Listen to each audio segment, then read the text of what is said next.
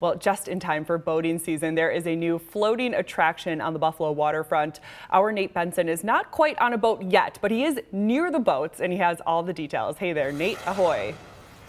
Yeah, hey there, Lauren. We are live down here at Canalside for the christening of the Big Kahuna. I'm going to get out of the way because we timed this perfectly for television to christen this 50-foot new attraction here at Canalside. It's called the Big Kahuna. It is a party-like atmosphere and boat here on Canalside. The 50-foot boat holds 45 people and will take 90-minute tours around the lake 4 times a day.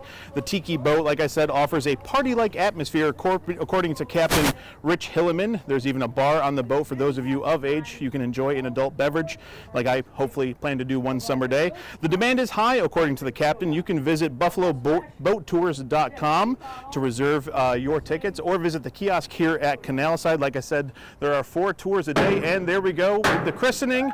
A beautiful job here at Canalside. We're going to be live here all evening long, and I think coming up at 5, Lauren, I will be on the boat.